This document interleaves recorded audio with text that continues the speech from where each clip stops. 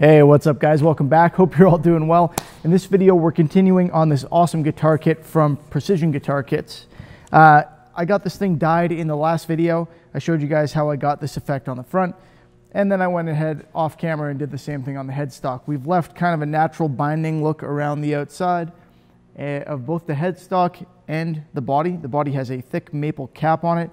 This thing is just gorgeous. Got it all glued up. It's looking great. The headstock also has a maple cap on it, although much smaller, about a 1/16 of an inch, maybe a little bit thicker. And so, yeah, we got that done. And in this video, we're getting this ready for the paint. We're going to be using a couple different things here. So first off, you can see, I can't see what you can see, but you can see that there's some shine on a few areas of this. What's going on there is I green filled this, and you'll see the video of this. I taped off the edges. I think it got interrupted a little bit, the video, but anyway, I taped off the edges and then I green filled it with epoxy liquid plastic. This is the 2-to-1. Extremely versatile stuff. This is casting epoxy, so you could carve a huge gouge in this, or even create a block and create the block for the guitar out of this, because it dries thick enough. You can do a thick enough cast with it. But it's also awesome for green filling, and it doesn't take much. Easy to sand, easy to push in there, and importantly, perfectly clear. So I've done the grain fill on this after dyeing it, and you can see all I've managed to do is, other than fill, is accent the effect on the grain, which is perfect. That's what I'm looking for. It's going to be perfectly compatible with my next steps as well. So really happy with that. That's grain filled now. This is 72-hour epoxy, so 24 hours to be dry to the touch, 72 hours to cure. I did this about 18 hours ago, and that's why most of it is dry to the touch at this point.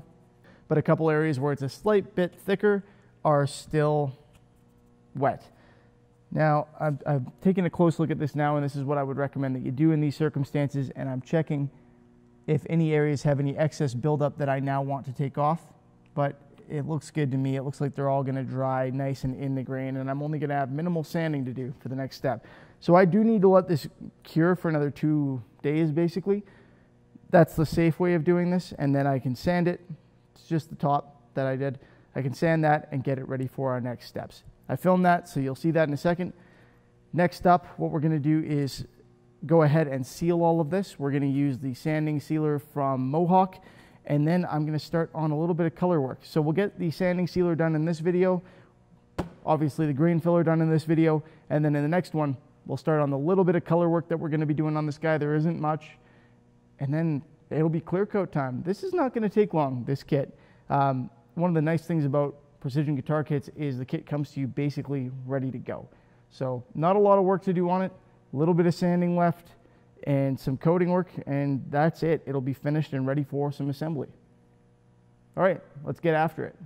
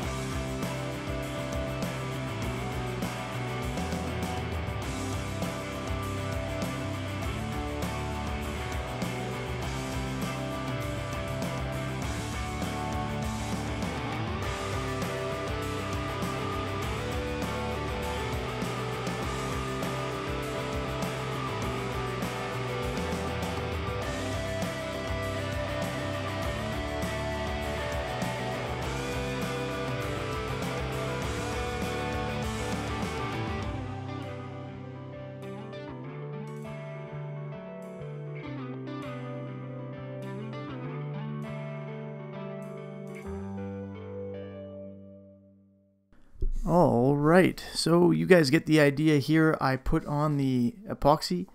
I don't put much on, and then I use a squeegee and I spread it out. And then I actually go back afterward, as you'll see me do here, and you just saw me do with the entire body, and I remove all the excess.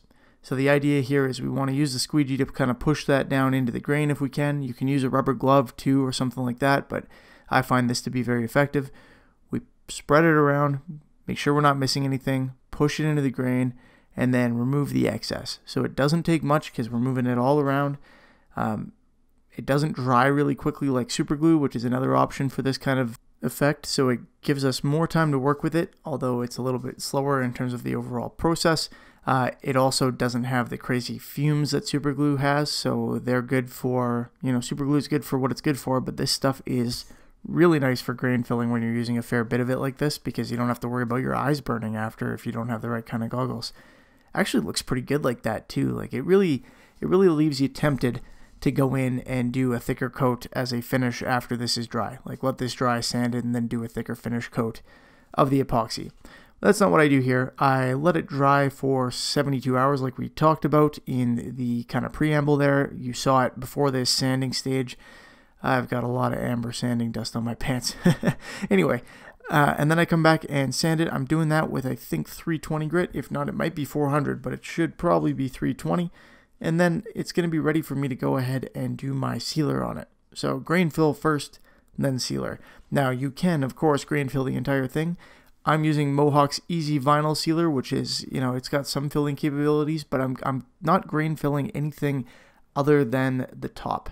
So the top of the headstock and the top of the body, because I've got this black Limba body and I want a little bit of an open grain finish on everything except the top. The top's going to be a nice hard gloss, and the rest of this is going to be a little bit of an open pore, hard wax oil type finish when all's said and done, although I am going to lacquer the whole thing. Now, you guys have heard me extol the virtues of this Mohawk vinyl sealer before, and I'm going to do it again. It is really nice. I really like this stuff.